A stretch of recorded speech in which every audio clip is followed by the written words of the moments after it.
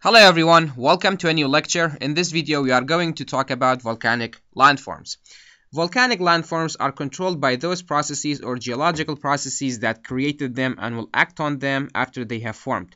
So a given volcanic landform will be characteristic of the types of materials it is made of, which in turn depends on the prior eruptive behavior of the volcano. So based on this description, how many types of volcanic landforms are there? Well, we have quite few. We have shield volcanoes, we have cinder cones, we have calderas, and we have composite volcanoes. So let's talk about each of these in more detail. The first one is shield volcano. What are shield volcanoes? Well, shield volcanoes are produced by the accumulation of fluid basaltic lavas in the shape of slightly domed structure resembling a warrior's shield. So in shield volcanoes, contrary to your experience, it's not a cone, it's not a steep mountain, but actually it's in the shape of a shield or a warrior's shield. That's why it's called shield volcanoes. Shield volcanoes have an upper slope that are around 5 degrees. In this area it's about 5 degrees, and in the lower parts it's about 10 degrees. Shield volcanoes are composed almost entirely of relatively thin lava flows built up over a central vent. So under this area usually you have low viscous basaltic magma that flow easily down slope when it comes out. Shield volcanoes are not very eruptive, therefore you don't have a lot of pyroclastic material flying out, except near the eruptive vents where small amounts of pyroclastic material accumulate as a result of fire fountain events. An example of a shield volcano will be Mauna Loa in Hawaii. That is one of 5 volcanoes that form the island of Hawaii in the United States. This is a picture of Mauna Loa in Hawaii. The Mauna Loa is considered to be the largest subaerial volcano in both mass and volume. It's an active shield volcano with relatively gentle slopes, and it has a volume about 18,000 cubic miles, 75,000 kilometers cube, and its peak is about 120 feet. So shield volcanoes, just like as you can see in this picture, they are not cone shaped, but they are shaped like a warrior's shield, and the upper part is about 5 degrees and the lower part is about 10 degrees, and you have lava underneath and it will not be eruptive when it comes out. So this is about shield volcanoes. Let's talk about another volcanic landform, and that is cinder cones. So what are cinder cones? Well, cinder cones, or sometimes it's called scoria cones, are built from ejected lava fragments that begin to harden, having a black to reddish brown color. They have a cone shape. So just like as you can see in this picture, cinder cones are, by the name, they are shaped like a cone, and the ejected material are most of the time scoria, the rock that you've been introduced to.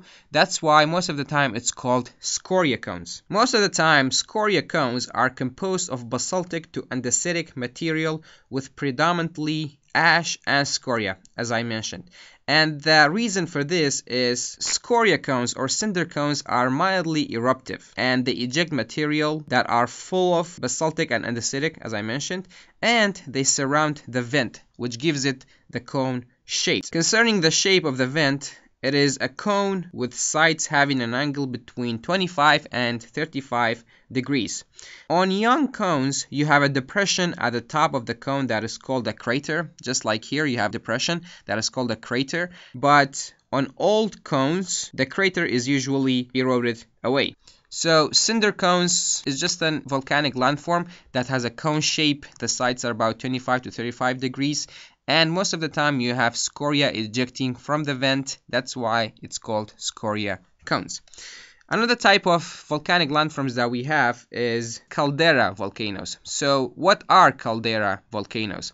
Well, caldera volcanoes are just like cinder cones, but these volcanoes are much larger. Cinder cones, the crater or the mouth of the volcano is about 1 kilometer, usually under 1 kilometer.